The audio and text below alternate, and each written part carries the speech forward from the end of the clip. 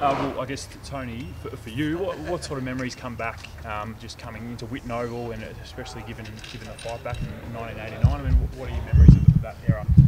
Look, I think I remember we had a rally in the pre-season of sort of 1990, but yeah, 89, I wasn't playing seniors, so I can't really recall a game of such, but it was probably knowing that the club was going to fold, and I remember having a last drinks at the social club, which was obviously no longer here, and it was mainly made up of reserve grade players and maybe Doug Hawkins, because the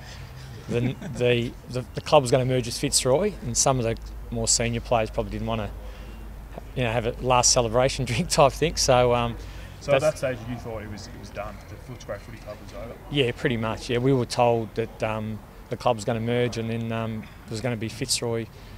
I don't know, I can't remember, Fitzroy, Footscray type sort of team. So, yeah.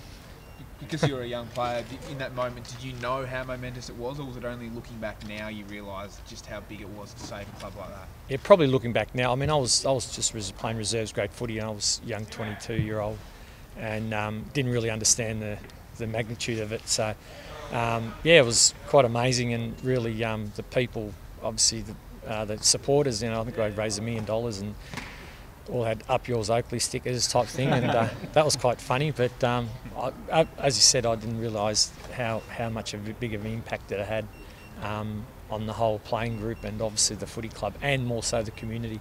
Given the impact that the side, the club has had in the last 30 years for you and your family, I mean, how much pleasure does it give you that it's still here? Oh, it's joyous. It's fantastic. I mean, we won a premiership. 2016 was amazing, and to see the transformation, and obviously good people running the football club, and my old coach Terry Wheeler, who was a great visionary, really passionate man.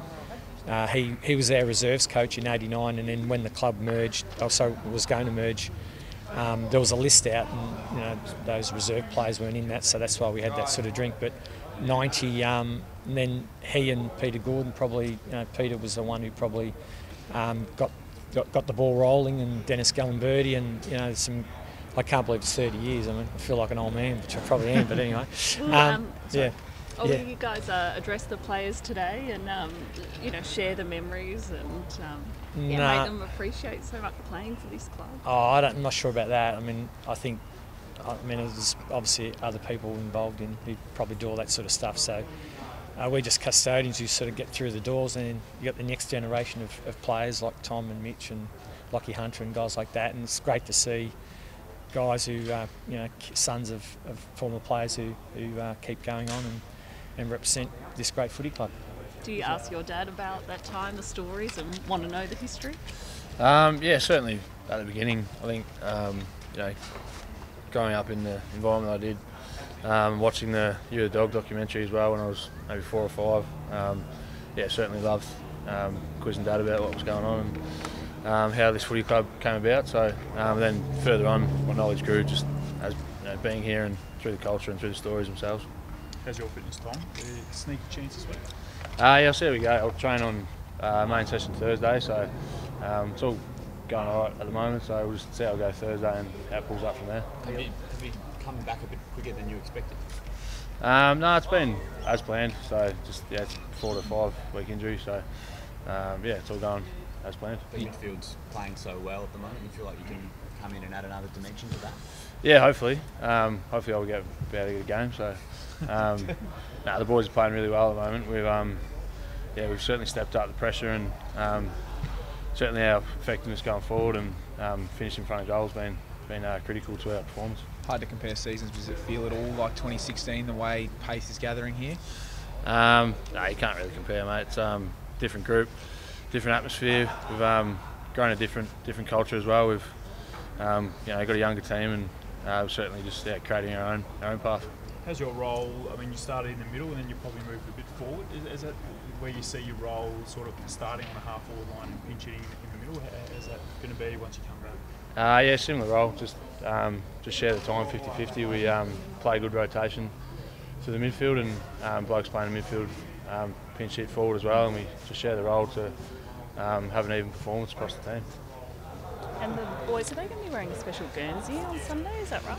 Yeah, we're wearing the fightback Guernsey. So that'll commemorate the time of '89, and yeah, we'll all be wearing that to show how great the time was. Tony, just if I could get to just one to you, what do you make of a modern day footy? And I mean, it seems like over the last few weeks, especially the style of the game has sort of been a talking point, and skill level in general. I mean, you were obviously a highly skilled player yourself. What do you make? What do you make of? I mean, has skill level dropped off? Has it gotten better, or has it stayed the same? And what do you make of probably the noticing is a low scoring and no kicking to contests pretty much, and you're sort of how amazing how as soon as they get the ball and there's no one to kick it to, they just go around the boundary line, and it becomes quite stagnant a bit, and sometimes it stops and it starts, and then you've got other games that you see, like maybe even Brisbane Lions, they just get the game play on at all costs and go through the middle. They probably sometimes I think they're a bit too scared to make mistakes and back themselves in, and that's probably it's a little bit frustrating to watch. But that's the thing I notice the most is the stop-start and getting the ball and hitting the boundary line as much as possible, and it's almost like they don't want to make any errors, but they don't want to take the game on, and it doesn't look good to watch sometimes. Tom, what would you make of that? I mean, that's obviously someone who's outside the club now as a current day player. Does that ring true a little bit? No, probably not. That's why his coaching career didn't really pick up. No, it's spot on. I mean, there's teams that, there's different types of ball movement, different game styles throughout the year, and I think you'll see as the year goes on, people try and change their game style to suit whoever's on top, and like people try and replicate the previous year's premiership side. So yeah, it's quite an evolving game, so you can't really put a specific type of game ball movement on it as a whole.